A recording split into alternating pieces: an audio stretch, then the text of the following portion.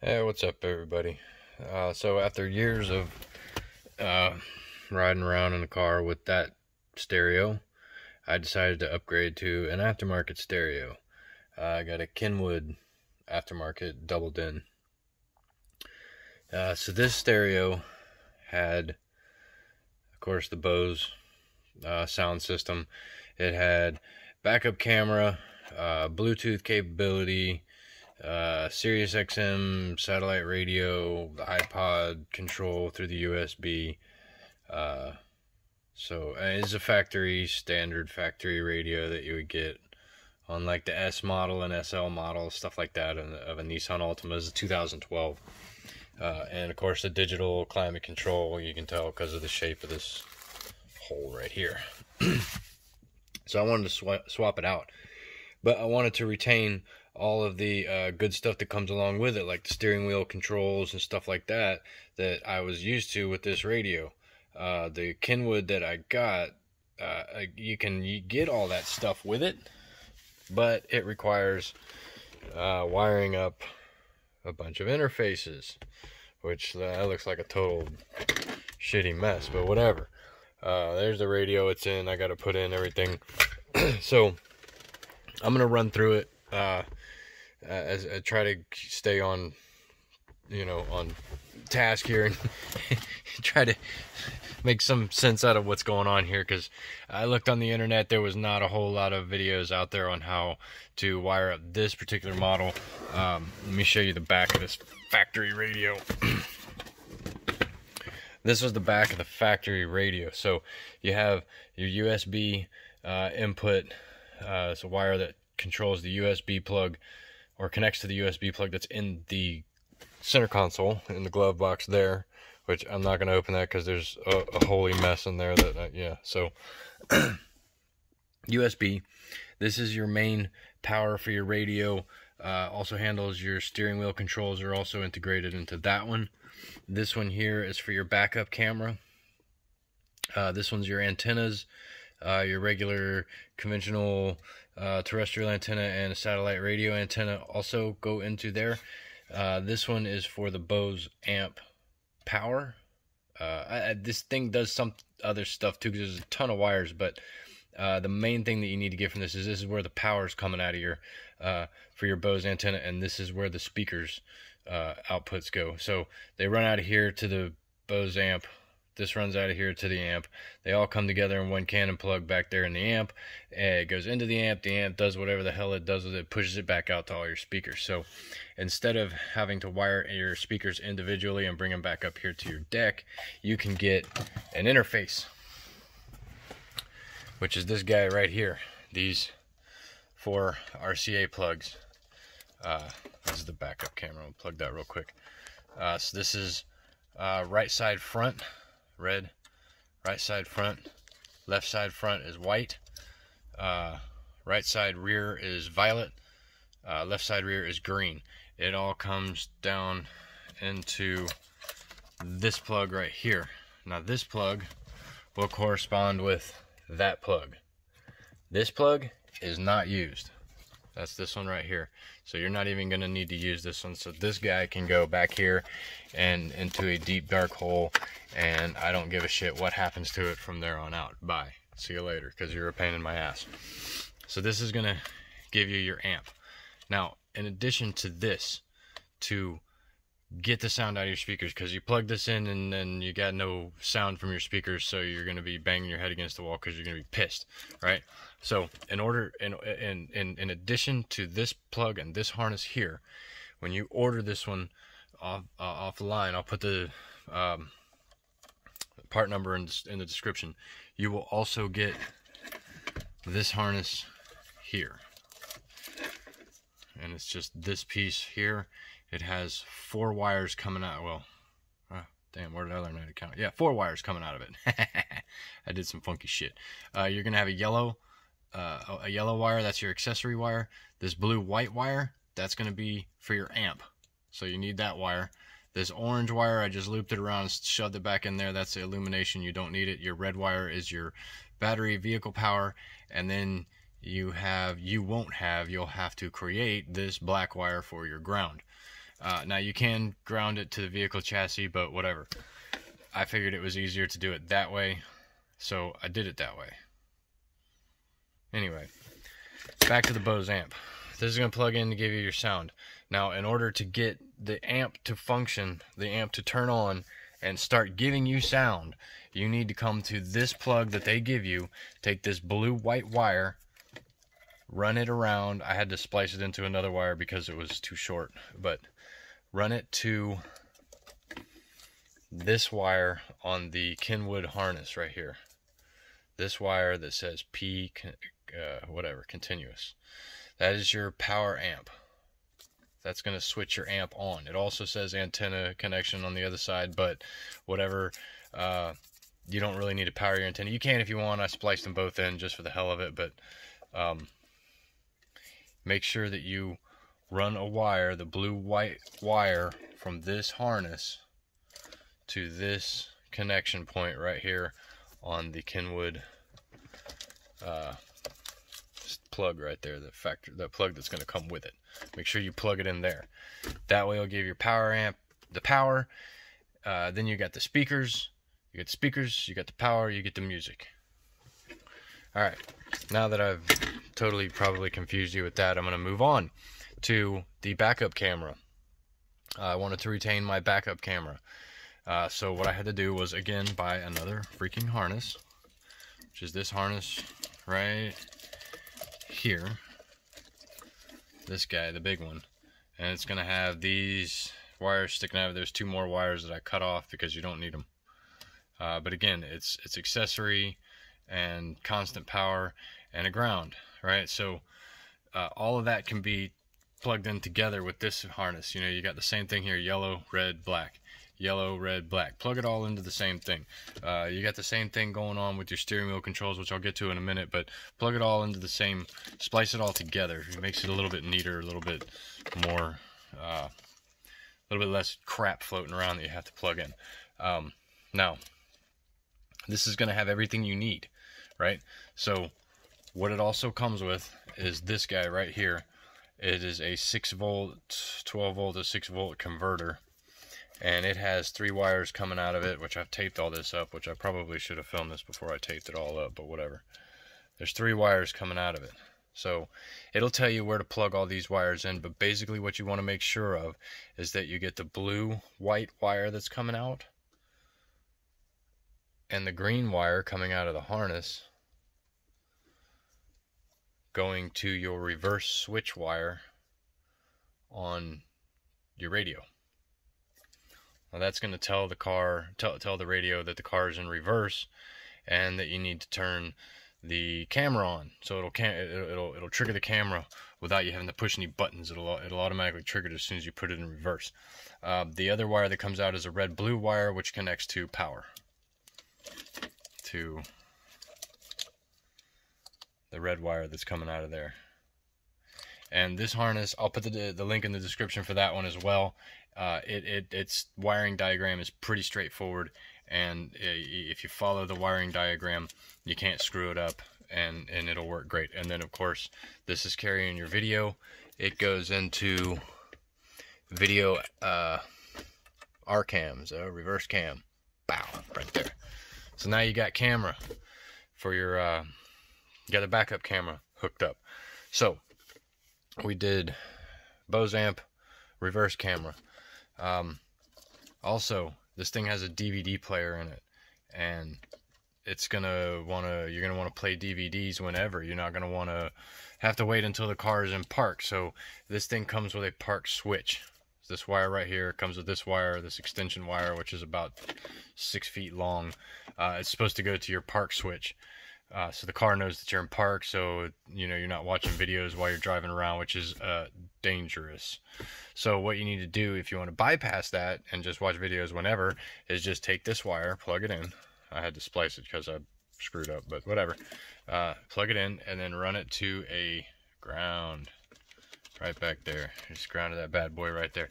Now the radio thinks that the car is in park all the time, so you can watch videos whenever your heart desires. You don't have to necessarily put the car in park. Alright, so that handles your park switch. We did the reverse camera, we did the park switch. Now we're going to move over here to this guy. Steering wheel remote input. And this one's the one that kind of gave me some crap. It was really, that was the one that was really pissing me off. So what it is you got this blue-yellow wire that comes out of the radio.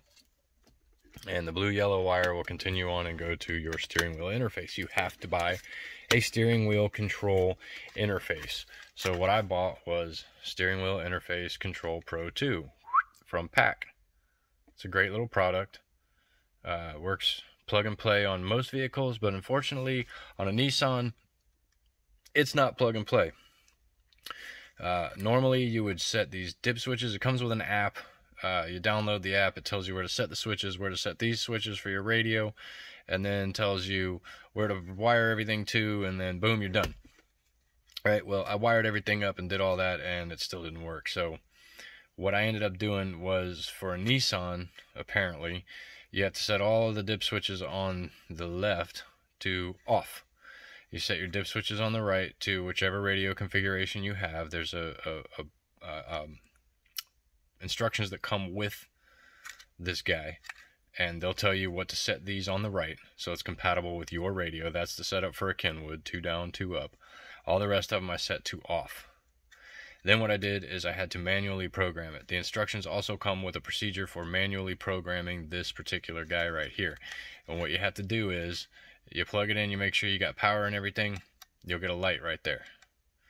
Then you use your reset button, you hold your reset button in till you see the thing flash green. Once it flashes green, then you have to go through the procedure of which button it tells you to push, and it'll tell you the orders, like volume button, and then you push the minus volume button, track up, track down, source. It tells you exactly what to push, when to push it. So once it's in program mode, it'll go green, you'll push a button, it'll turn red, and then it'll turn green as soon as it knows that that button is programmed.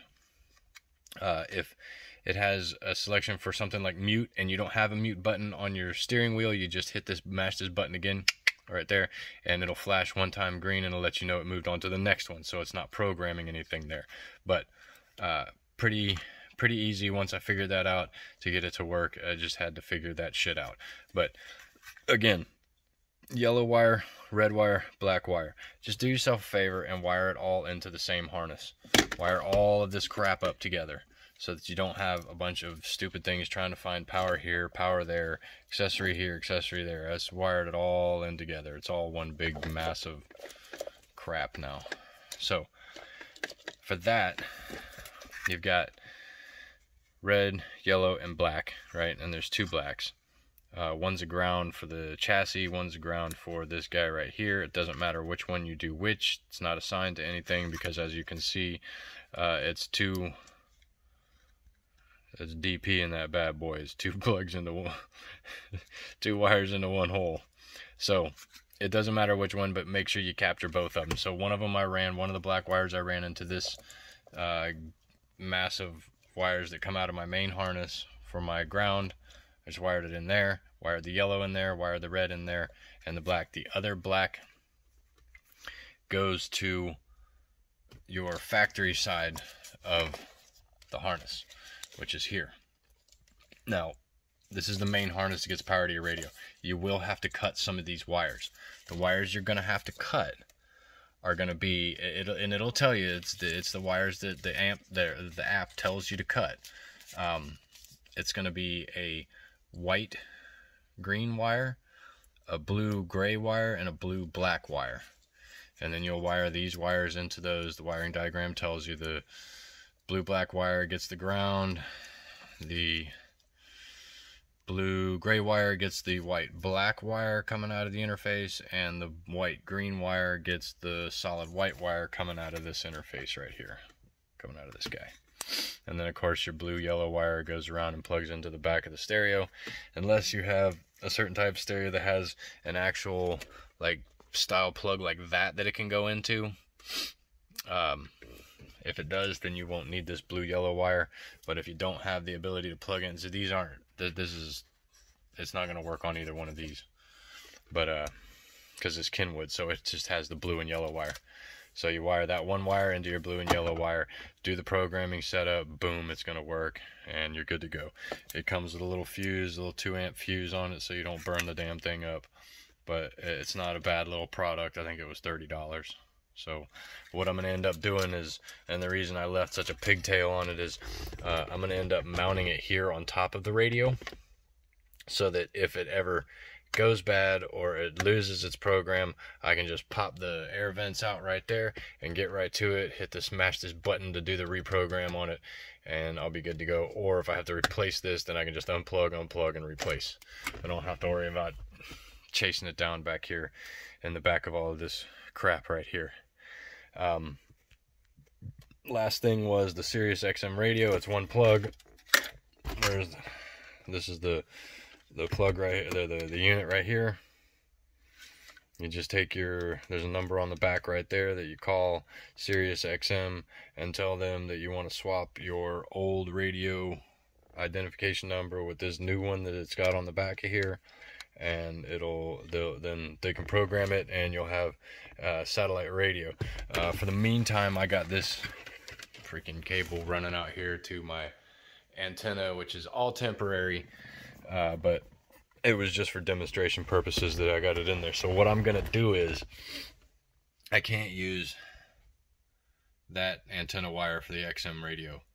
I mean, I could, but I have to splice it and all that garbage, and I don't want to do that. So for, I think it was $10, I got, it's coming in the mail. It's a 20-foot extension cable for a Sirius satellite antenna. It's got one male end, one female end. And what you can do is you can put one end in there. So I already spliced this, and yeah, whatever. But you can put one end in there. You run it all the way around up through here into the back, and the headliner there, right about there underneath it, you got to pull the little plug back, or the little square back there that says airbag, side curtain airbag. You pull that thing off. There's a bolt back there. Take the bolt out. That'll move a little bit, and you can pull this down. You can pull your weather stripping down like that. Pull your OS handles out, and you can pull the headliner down. Same thing on the other side. And then right about there is a plug that goes to your satellite antenna.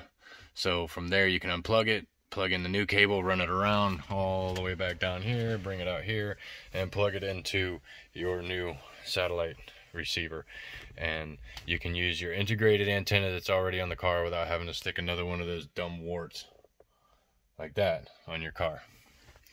But that's basically it. I put it in the mounting bracket, and now I'm just waiting for the dash mounting kit to come, because you can't remove this one and reuse it, because the face of the stereo is integrated into the mounting kit, and besides, the hole's wrong anyway. It's I don't know what the hell shape that is, trapezoid, I don't know what and this is a square or rectangle, so you can't really reuse it. I bought a dash install kit for like $10, and it comes with the brackets and everything you need, and also compatible with the digital climate controls.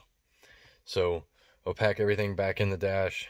I'm gonna run some more zip ties around some stuff and get it nice and organized, push everything back in the dash, and then hook it up and run through the stereo real quick. Also, this was that USB plug right here. This goes, like I said, to the USB plug that's in your center console. They make a cable that you can plug into there, and it plugs into the USB, because this thing comes with that wire right there is an actual USB plug. There's the other end of it right there. So you can actually use that and retain that as well. But of course, this thing has Bluetooth and all that other good stuff, and then you've actually got a USB plug running. So unless you want to get a splitter, plug that thing into it, that thing right there, into it, and get a splitter, and you can use both of them, I guess. But either way, you probably won't need it, because the thing's got Bluetooth. It'll sync up with your phone and all that other good stuff.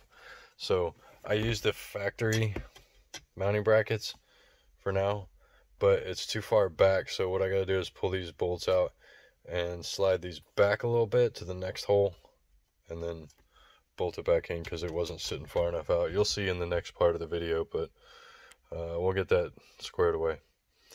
But that's it for now. I'm gonna fix this up and move to the next step. Alright, last little piece I wanted to show you about wiring up your XM satellite radio so that you don't have to have the little antenna that comes with it. So what I did, I don't know if you can see, that's the little receiver box right there. And what I did was I bought that right there. It's a 20-foot extension, Sirius XM radio antenna extension cable. I bought it from whatever that company was, XMFAN store.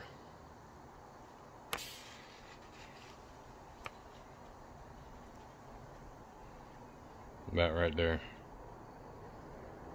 But I'll put the part number and the link in the description. But I just want to show you what you got to do is you plug it into your receiver there. I just got the wire running out here right now because I haven't tucked it in yet. But you want to bring it back to the trunk where your XM receiver is.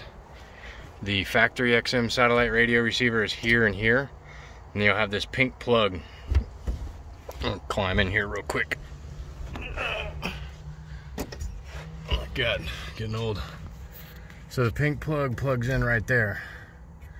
And unplug that. And plug the one end of it into there. See which one is that? That end. Come on, focus.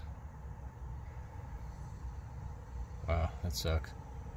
I'm gonna plug that end into this pink connector, and then plug the other end into your satellite XM satellite receiver that you got behind the dash, and that will retain your factory antenna on the roof, so you won't have to put another antenna up there. Alright, that's it. Everything's in, plugged in, everything works. I got the all the steering wheel controls work, volume. It's got a DVD playing right now, but the source button works, so it's going through the different inputs that it's got. I can plug up to my phone, Bluetooth audio. There's AV plugs in the rear of the radio. There's nothing plugged in right now. What was that? Pandora, Spotify, iHeartRadio, standby, and there's a regular terrestrial radio and satellite radio. Satellite radio right now, I'm sitting in the garage closed, so I don't get any reception on the satellite radio, but it works. What I did is I ended up putting the receiver behind the dash and just plugging it in back there, kind of two-sided taped it inside there so it ain't rattling around. But the antenna cable extension, what I did was I ran it down, went through the floor here, back down there, ran it up, and then plugged it in there where the plug is for the factory antenna on the roof, so I didn't have to have another antenna on top of the car. But that's it. I hope you enjoyed it. If I missed anything or if I was wrong on something, please comment, let me know. Anything I needed to fix or do over, let me know. But that's it. Install of Kenwood double din radio. That's the model right there, DDX26BT. All of the stuff that I used, all the interfaces I used, I'll put in the description. So hopefully this video helps somebody out, because I know it sure would have helped me out when I was trying to put this thing in. Thanks for watching.